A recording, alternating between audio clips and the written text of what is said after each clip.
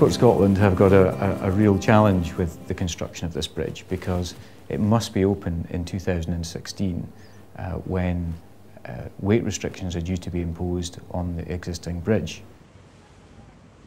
In 2007 we took over the job, and together with Jacobs, which we're in JV with, we developed the existing information and then we worked out what additional link we would need to end up with a coherent design.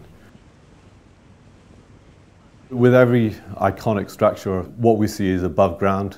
We see the beautiful part, the functional part that's used by everybody. Obviously that sits on the foundations. Where the bridge touches the ground is of great importance. To design those elements, you need to know what the ground conditions are along the alignment so that you can come up with a design that is both effective for its required performance, but it's also economical. So it's management of risk at the highest level. Managing geotechnical risk is a major part of what we were trying to achieve.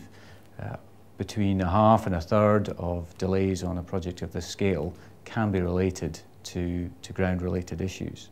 The main challenge on a project of this type is obviously the scale of the works, but this particular crossing has some real difficulties. It has to cross a deep marine channel with a wide variety of ground conditions, and therefore gathering data in order to understand the geotechnical risks was very significant. The bridge has three main towers. Two of those are sitting on circular caissons and the third is sitting on beam and rock in the middle.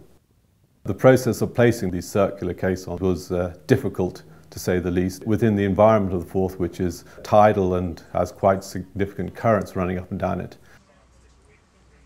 All of the caissons need positioned within almost millimetre accuracy. So understanding what those soils are is important to the contractor. We were able to provide that information to him early in his design development, and he's used that through the development of the design, but also to control the works.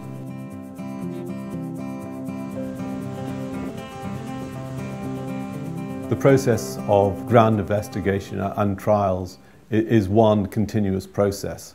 The ground investigation part is done to reveal the ground conditions. The construction trials link on to the back end of this investigation, but the construction trials are really related to how the ground might behave during the temporary works.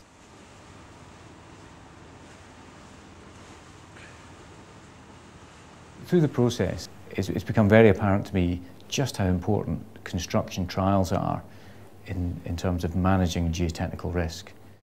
The only way to get the contractor to demonstrate that he's capable of building in such challenging ground conditions in the marine environment is through trials.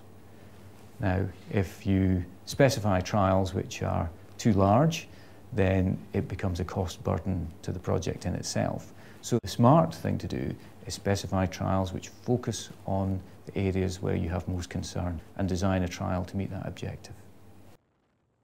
It's a great job to work on.